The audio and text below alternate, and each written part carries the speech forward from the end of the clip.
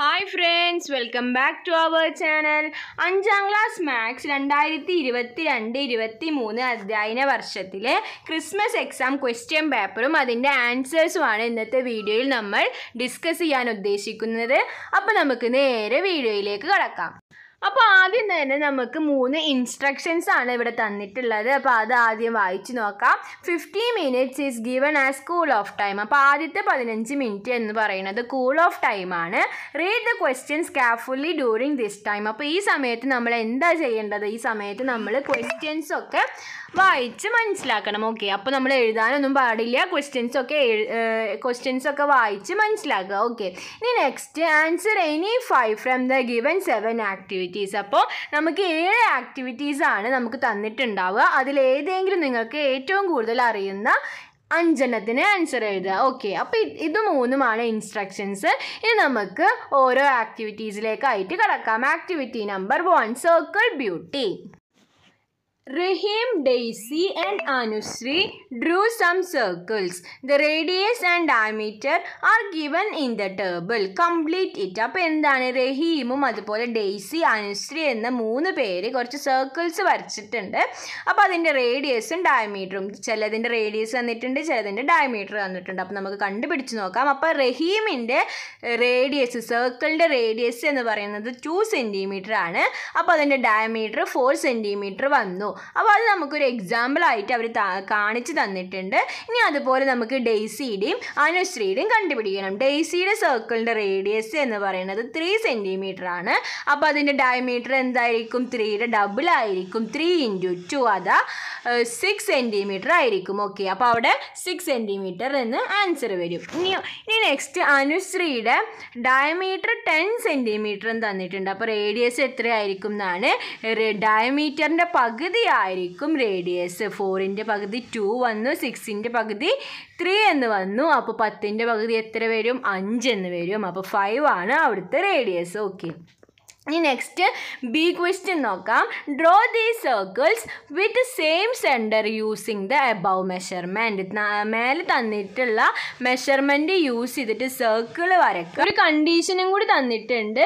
ഈ വരയ്ക്കുന്ന സർക്കിളിനൊക്കെ same centre ആയിരിക്കണം. ഒരു പോയിന്റിൽ നിന്ന് വേണം ഈ 3 സർക്കിളും കൂടി വരയ്ക്കാൻ. ഓക്കെ, അപ്പോൾ ആദ്യം നമ്മൾ കോമ്പസിൽ 2 സെൻറ്റിമീറ്റർ എടുക്കുക. എന്നിട്ട് ഒരു പോയിന്റിൽ നിന്ന് നമ്മളൊരു സർക്കിൾ വരയ്ക്കുക. ദെൻ അതിൽ നിന്ന് 1 കൂട്ടിയിട്ട് അതേ പോയിന്റിൽ നിന്ന് തന്നെ 3 സെൻറ്റിമീറ്ററിൽ ഒരു സർക്കിൾ വരയ്ക്കുക.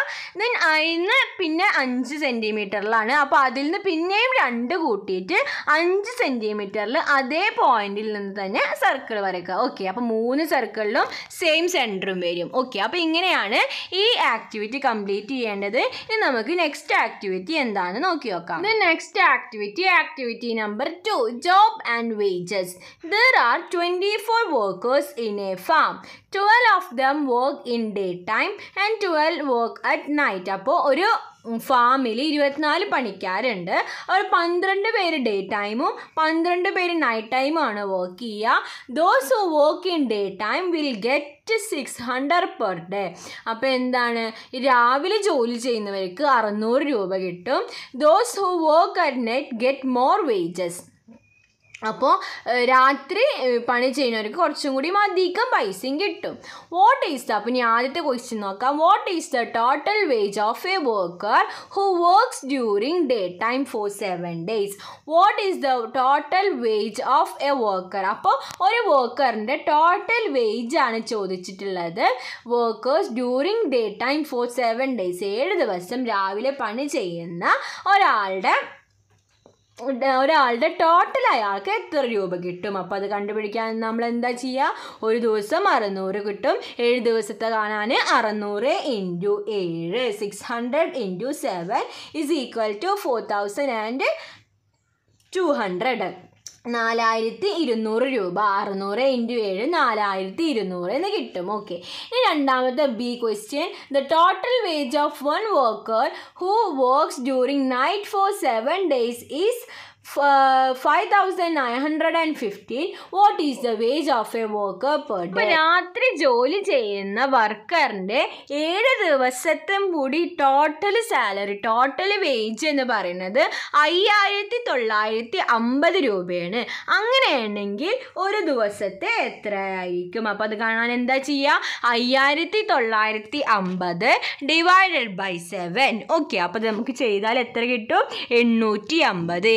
815 റുപ്പീസാണ് ഒരു ദിവസം നൈറ്റിൽ വർക്ക് ചെയ്യുന്ന ആൾക്കുള്ളത്. ഓക്കെ, ഇനി next calculate the wage of all workers in A week. Calculate the wage of all workers in A week. അപ്പോൾ എല്ലാ പണിക്കാരുടെയും ഒരാഴ്ചത്തെ വേജ് എന്തായിരിക്കും? അപ്പോൾ അതിന് നമ്മൾ ആദ്യം ഡേ ടൈമിലുള്ള ആൾക്കാർ 7 ദിവസത്തെ സാലറി, അതായത് ടോട്ടൽ 12 പേരുണ്ട്.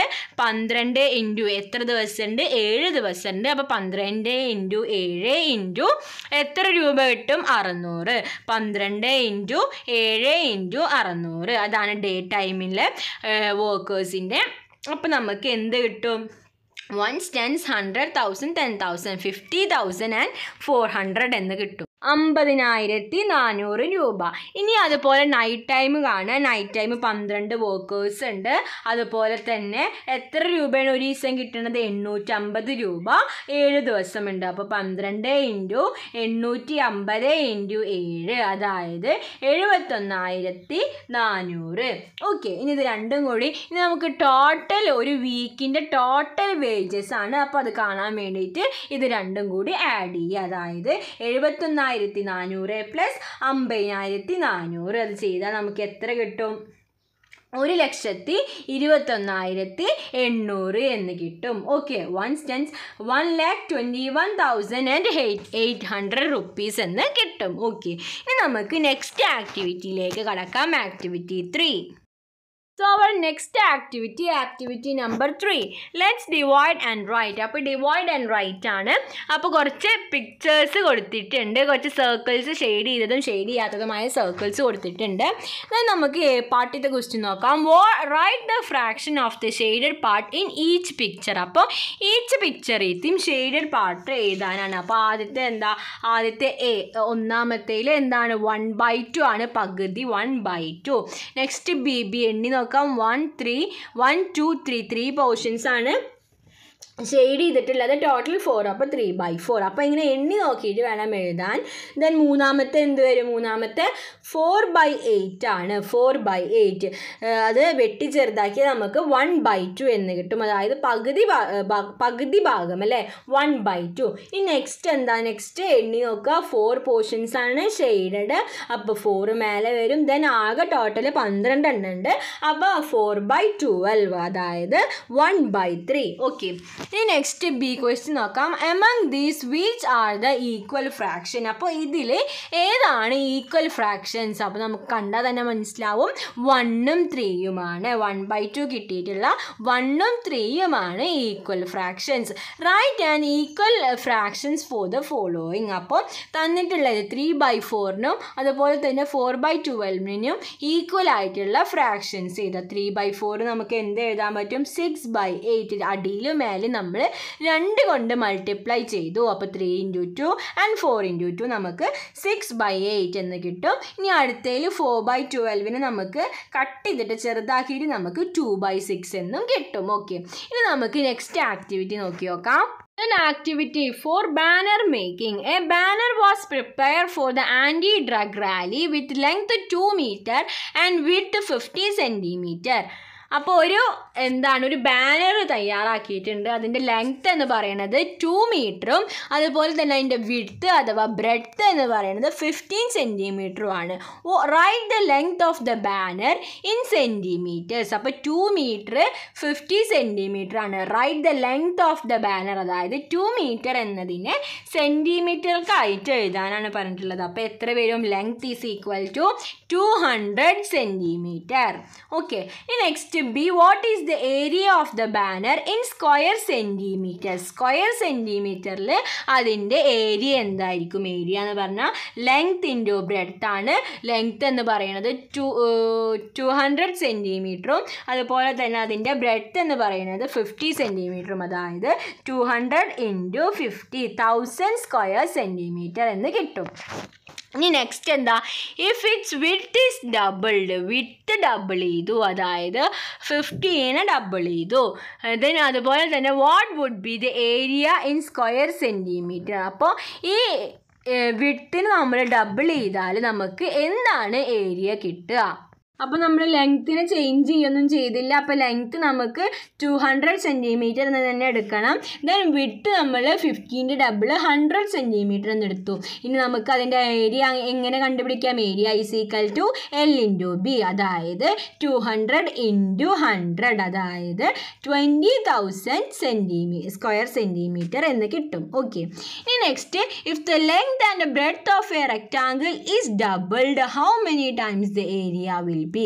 ഈ ലെങ്ത്തും ബ്രെഡ്ത്തും, റെക്ടാങ്കിളിലെ ലെങ്ത്തും ബ്രെഡ്ത്തും ഡബിൾ ചെയ്താൽ നമുക്ക് ഏരിയ എങ്ങനെയായിരിക്കും കിട്ടുക? ഏരിയ എത്ര ടൈംസ് കൂടുതലായിരിക്കും? 4 ടൈംസ് കൂടുതലായിരിക്കും. ഓക്കെ. ഇനി നമുക്ക് നെക്സ്റ്റ് ആക്ടിവിറ്റി നോക്കി നോക്കാം. Then activity 5, let's divide the circle. Look the picture. അപ്പോൾ ഒരു സർക്കിളിൽ ഒരു പിക്ചർ തന്നിട്ടുണ്ട്. Draw a circle with radius 5 cm. Radius 5 cm ആക്കിയിട്ട് ഒരു സർക്കിൾ വരയ്ക്കുക. അതായത് ആദ്യം നമ്മൾ കോമ്പസ് എടുക്കുക. ആ കോമ്പസിൽ നമ്മൾ 5 cm ആയിട്ട് സെറ്റ് ചെയ്യുക. എന്നിട്ട് നമ്മളൊരു സർക്കിൾ വരയ്ക്കുക. ഓക്കെ. ഇനി using A set square divide the circle into 6 equal parts. അപ്പോൾ സെറ്റ് സ്ക്വയർ യൂസ് ചെയ്തിട്ട് ഒരു സർക്കിളിനെ 6 ഈക്വൽ പാർട്സ് ആക്കാനാണ് പറഞ്ഞിട്ടുള്ളത്. അപ്പോൾ എങ്ങനെയാണ്?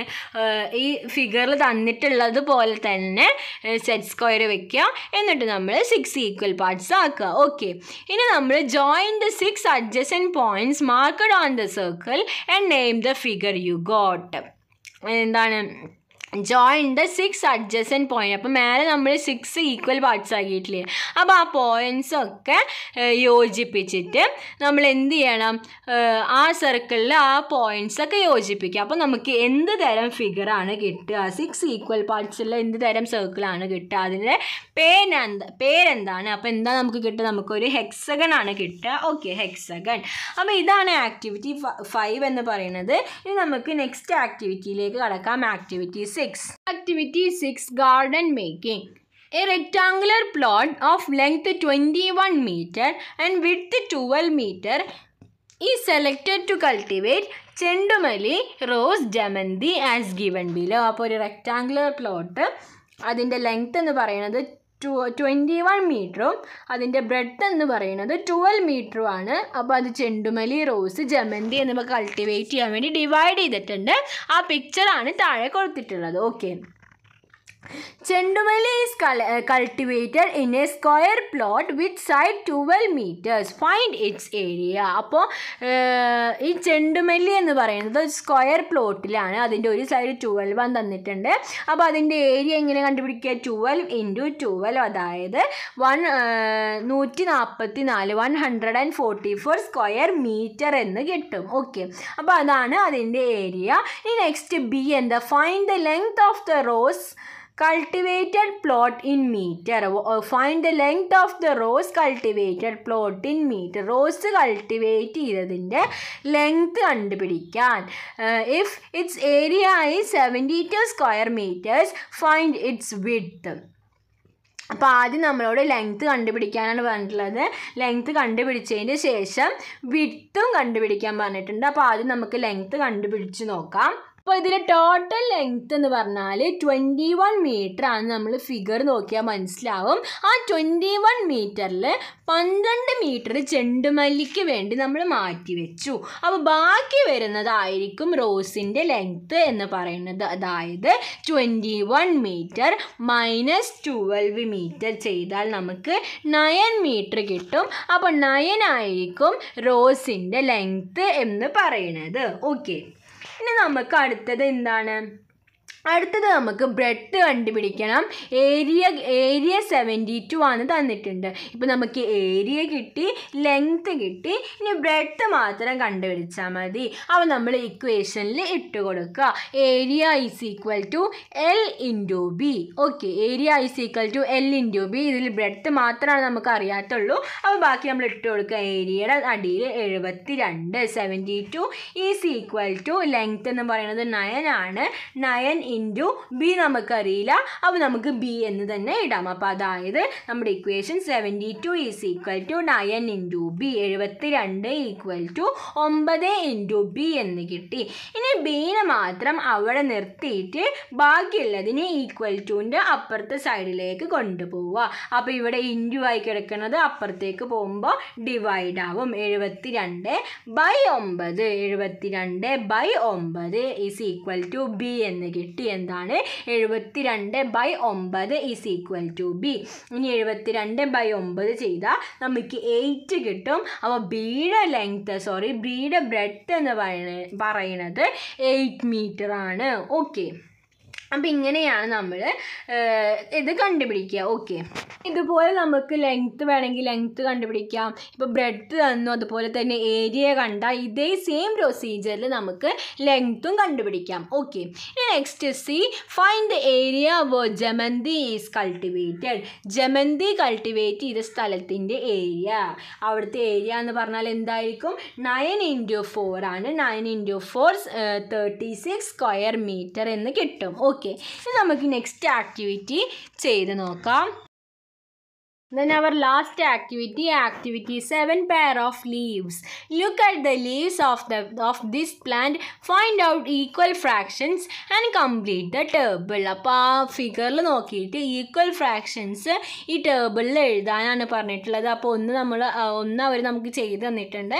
1/5 2/10. അപ്പോൾ 1/5 എന്ന് പറഞ്ഞാലും 2/10 എന്ന് പറഞ്ഞാലും ഈക്വൽ ആണ്. അപ്പോൾ അതുപോലത്തെ ഈക്വൽ ഫ്രാക്ഷൻസ് ഇതിൽ നിന്ന് കണ്ടുപിടിക്കുക. അപ്പോൾ നമുക്ക് എന്തൊക്കെ കിട്ടും? 3/4 is equal to 6/8. 2 1/2 is equal to 5/2. 2 1/3 is equal to 7/3. 1/3 is equal to 2/6 and 6/3 is equal to 2. Okay, അപ്പോൾ ഇത് നമ്മൾ എയുടെ അവിടെയും ബിയുടെ അവിടെയും എഴുതി കൊടുക്കുക. ഓക്കെ, അപ്പോൾ ഇത്രയും ആക്ടിവിറ്റീസാണ് കഴിഞ്ഞ പ്രാവശ്യത്തെ ക്വസ്റ്റ്യൻ പേപ്പറിലുള്ളത്. അപ്പോൾ കൂട്ടുകാർക്ക് ഇത് ഉപകാരപ്രദമായെന്ന് വിചാരിക്കുന്നു. Thanks for watching.